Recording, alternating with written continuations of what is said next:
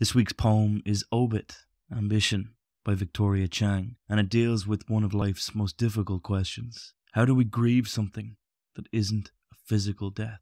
That is to say, something that exists in the abstract. This is a question not only in this poem, but indeed the entire collection that it's taken from. Victoria Chang published OBIT in 2020. It creates obituaries for a litany of things, from a frontal lobe, memory, a clock, a priest, and even the author herself. When speaking about the intentional choice of the obituary form, Chang explained the traditional elegy, a poetic form used for mourning and lamentation, simply couldn't encompass the width and breadth of her grief. In its tendency towards honouring the memory of the deceased, the elegy couldn't really sum up their totality. An obituary, on the other hand, did just that. There have been a ton of amazing elegies, don't get me wrong, but I couldn't find a grief book in poetry that really spoke to me. I wanted to try to write the grief book, to write a book that would have helped me. Could I even describe these feelings? That became the challenge, and that was really, really hard. That's what I set out to do. And so grief, in all its forms, its abstractions and its implications, is explored by Chang in OBIT.